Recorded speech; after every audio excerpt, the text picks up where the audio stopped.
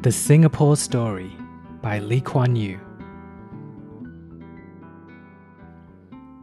Preface. I had not intended to write my memoirs and did not keep a diary. To do so would have inhibited my work. 5 years after I stepped down as Prime Minister, my old friend and colleague, Lim Kim San, Chairman of Singapore Press Holdings, SPH, convinced me that the young would read my memoirs since they were interested in a book of my old speeches that SPH has published in Chinese. I was also troubled by the apparent overconfidence of a generation that had only known stability, growth, and prosperity.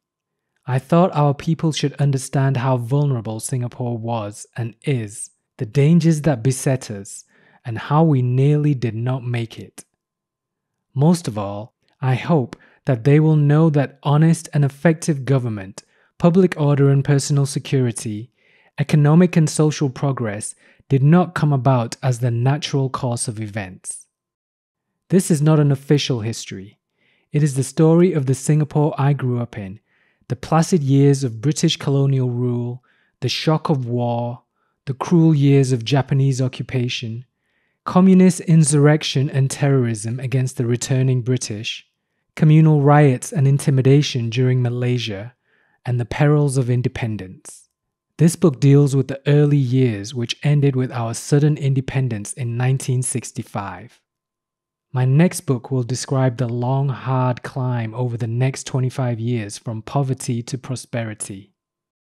Many, not born or too young when I took office in 1959, do not know how a small country with no natural resources was cut off from its natural hinterland and had to survive in a tough world of nationalistic new states in Southeast Asia.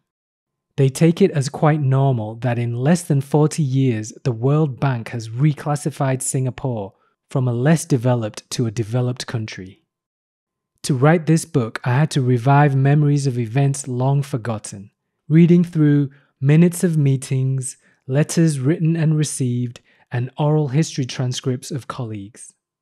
It was psychological stock-taking, and I was surprised how disturbing it was occasionally, although these events were past and over with. I had one powerful critic and helper, my wife Chu. She went over every word that I wrote many times. We had endless arguments. She's a conveyancing lawyer by profession. I was not drafting a will or a conveyance to be scrutinized by a judge. Nevertheless, she demanded precise, clear, and unambiguous language.